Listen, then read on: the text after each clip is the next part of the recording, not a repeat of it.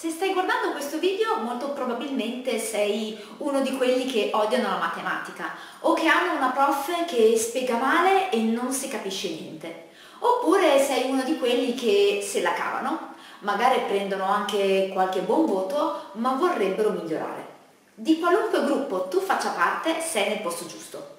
Ti aiuterò a capire come si svolgono tutti gli esercizi, dal più facile al più difficile. Ho preparato per te tanti video divisi per argomento e strutturati per tipologia di esercizio, in modo da darti sin da subito uno schema ben chiaro. Ogni video è caratterizzato da due aspetti. È pratico, quindi niente teoria, ho immaginato che tu ne faccia già abbastanza a lezione, ed è breve. Ho pensato che se già la matematica ti annoia, con un video lungo avrei rischiato di addormentarti.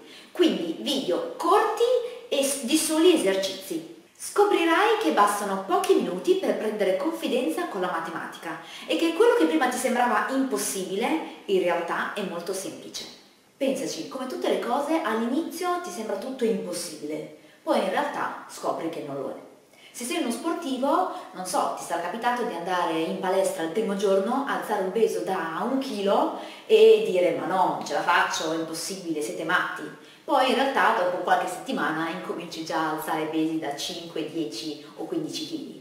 O se sei un appassionato di musica e ti piace suonare uno strumento musicale, all'inizio fai difficoltà, non azzecchi nemmeno una nota e poi pian piano con impegno e con un po' di pratica diventi bravo. O se sei un gamer, quindi ti piace giocare alla PlayStation, all'Xbox, quando esce un nuovo gioco sai benissimo che all'inizio sei scarso, che perdi sempre, ma poi provi e riprovi e diventi bravo e diventi imbattibile. Ecco, con la matematica è proprio così. Se ti alleni, ti impegni e fai pratica, diventa tutto molto semplice. Io ti guiderò con i video per spiegarti tutti i passaggi per risolvere l'esercizio e poi alla fine toccherà a te.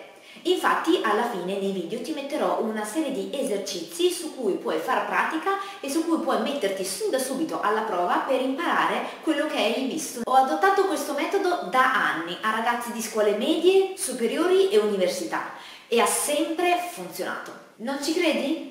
Prova tu stesso.